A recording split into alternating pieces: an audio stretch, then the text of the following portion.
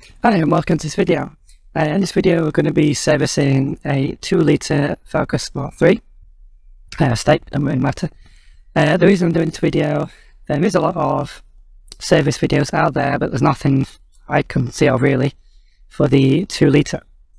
So I just wanted to do something, so basically let me had a quick look, couldn't really see anything, so thought it would be a helpful, not a guide, but something out there for someone to watch if you're thinking of doing your own. So it's inevitable in the UK that it's going to rain, so I've just stuck the nose in, push this one back a little bit as far as I can, and jacked him up, so that's all done.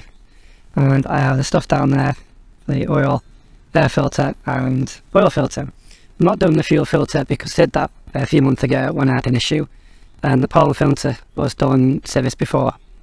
So that's all I need for this quick and easy service, hopefully, fingers crossed. Now I just want to reiterate, the reason I'm doing this video as well is that on this 2-litre, on the 1.6 it's relatively easy, it's there, but on this one it's right under there. So on this one you're supposed to use a special tool, which I'll cover later in this video, but I'll bring my own and I'll go over the positives and negatives with that as and when we get to it. So for now, say the engine's all worn, jacked up, so let's go underneath and see if we can find the drain plug. Okay, well that giant under tray now off. There's no access, by the way, from what I can see of, without taking this off, because the sump plug ends up around there somewhere, which nice one Ford, but that would have been a lot easier if you could have done that. So now let's have a look under here. This is the first time I've actually had a look under here from owning the car. I've never taken that off before, so let's get a light under. So it looks relatively clean. No leaks. I think we're all good. So yep, the next thing is to undo that sump plug. Always a good idea to disconnect the battery, as the Haynes manual always says that, so that's something we always do.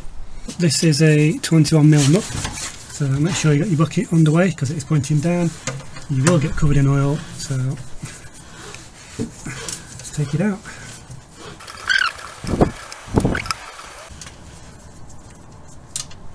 Oh, there we go. And I've forgotten a rag.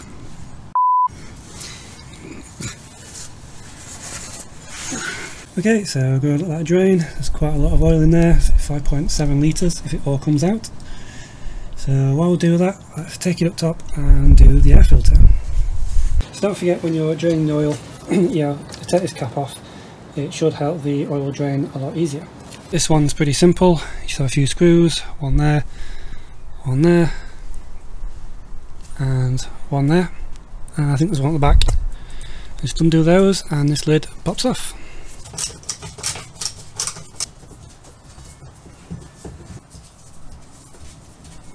So there's always one awkward one at the back, which involves a different tool.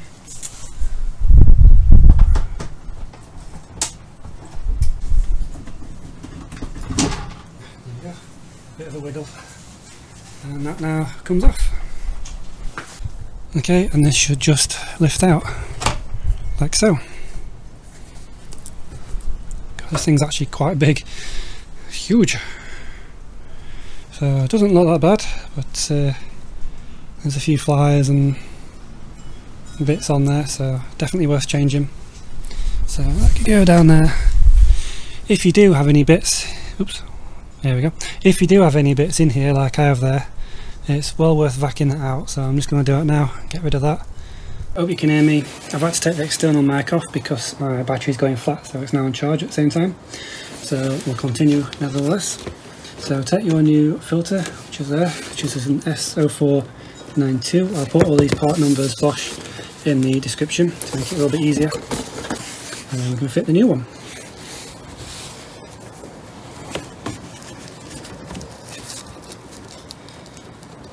Okay, so it turns out that I have the wrong air filter. Now, the filter I've got apparently is the right one listed for this car, but I'll put up a photo because I haven't filmed it because the battery's going flat. It's actually it's actually a few mil too long.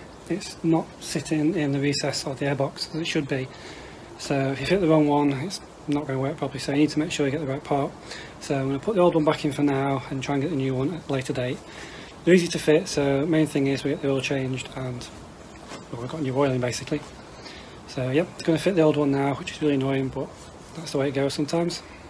Okay, so after a wasted journey, an hour, I spoke to the guy behind the counter. It is the right part. Apparently they are designed like that. The new ones, they are a little bit bigger. Don't ask me why, but you have to really squeeze it in there. It will go in. I say I did it while I was there, and when stood next to me felt like a bit of a tit. But yeah, that's now in, so we're all good. So we'll continue with the video. So let's check back underneath. That's pretty much stopped dripping, so what I'll do is put the nut back in there and tighten it up. So the nut's all torqued up, the sump plug rather. So what we're going to do now is this oil filter. Now this is the main reason behind this video. So let's go to the front of the engine and I will explain. Take the cover off if you've not already done that when you took this off. So let's see if we can get some light in there. So I'll say on 1.6 the oil filter rather is on this side of the engine. On here it is, let's move this out of the way. A bit tight. Push it down there. So on here it is right in there. I don't know if you can see it, just behind those wires. So yeah, rather a pain to get to. It's quite tight in there. So normally you would need a tool, which I'll put on the screen now. So because I'm doing this in a bit of a rush and a bit short for time, I have made my own tool. So to get to this oil filter, what I'm going to do is take this off and take that bolt out and see if we can move this wire harness out of the way. Okay, so that's everything moved out of the way. That's the wire unplugged from there, just so it gives us more access to that. So that can now come off. Okay, so in the end I cut another tool. The spanner was just too big, so I got a 27mm ring spanner like that and managed to free it off with that. So now I can bring this out by hand, hopefully. Hopefully without getting oil everywhere. Secondly, see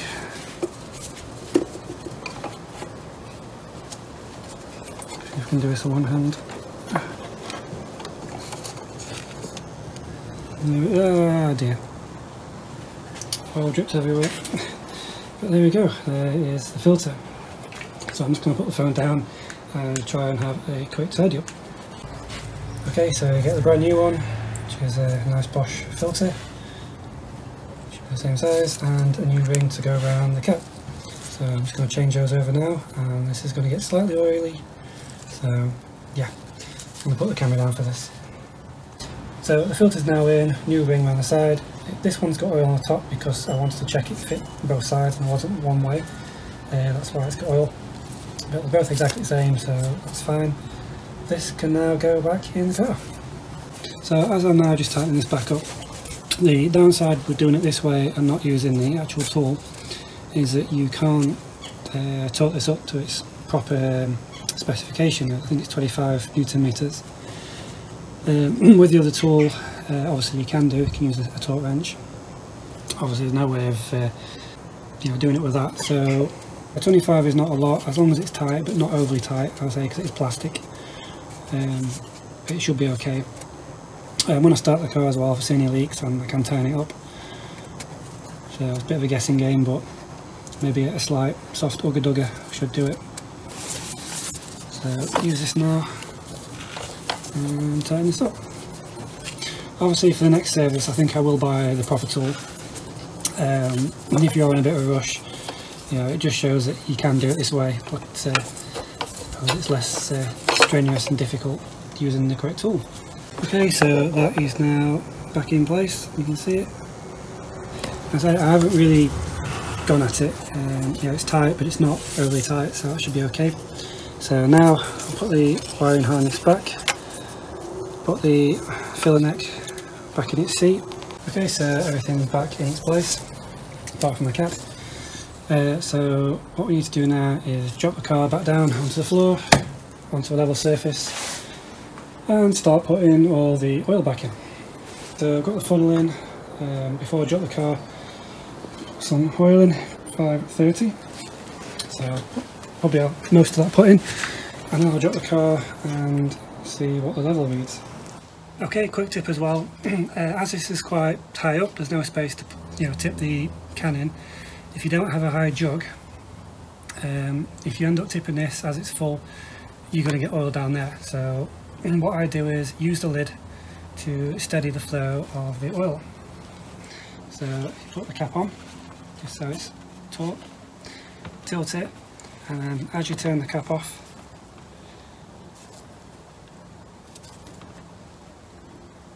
you can then steady how much oil comes out.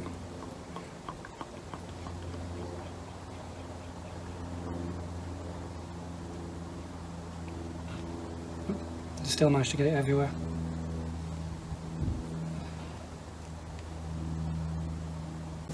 And you can put the lid back on when you want to take it away. And use the cloth to mop up anywhere that you may have spilt or overflown. Go back down on the floor. I just wanted to get some oil in to begin with. I'll check the dipstick in a minute. It's not on a level surface, but I just want to make sure I've got some oil in, just so I can start the car and move it backwards. Also, when I start it, this is going to push the oil all the way around the engine, so the actual level on this dipstick will drop. So the idea is, if I can get it halfway or near max, then I can start the car safely and move it back till it's flat, because I'm just on a slight incline at the moment. I say at this point as well, you can put the battery terminals back on, ready for when we get a level on the dipstick, which I'll just check again now. Okay, so I don't know if you can see or not, but it's just on the minimum mark, just where the crosses are. So I'm just going to put a little bit more in. Also, it's always best not to put too much in, because the oil is still dripping to the bottom. So when it eventually drips, then it will give you, more of a reading. So try not to be too hasty between putting oil in and reading the dipstick.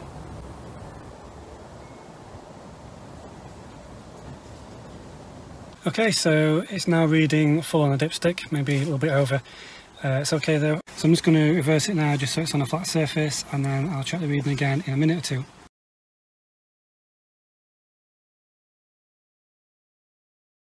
Okay, so just got back, and like I said earlier, from the store, been through drive, everything's okay, no leaks as far as I can see. I'm going to put the under tray on in a bit, when I can be bothered, because I'm quite tired now. But yeah, check for any leaks. I'm going to park it on a flat surface tonight and then check the level tomorrow, make sure it's all okay. So yeah, I hope this video has been of some use. As I say, I mainly wanted to do this because of the not being any 2-litre videos, mainly regarding the oil filter, and how to get to that. I think, I botched this time, and now I'm going to get a few comments, and I should use the right tool. I will do next time. I'll buy the proper tool, but say about roughly around £20.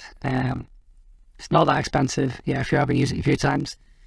But yeah, it is worth it. And obviously I'm going to keep the car a while, so I just wanted to show as well, because I wanted to do this, I had the opportunity to service it now, I had a chance that I could do it with, the way I've done it. But yeah, the proper tool is better. But yeah, I hope you enjoyed anyway, and I'll see you in the next one. Just to point out as well, as far as I'm aware, there's no service warning light on this car. I've seen a few videos on how to reset it. I did have a quick go and neither worked. If I do get an error, then I will add it to the video, or I will do another video afterwards. Yeah, I'll link it to this one. So yep, hope you enjoyed, and I'll see you in the next one.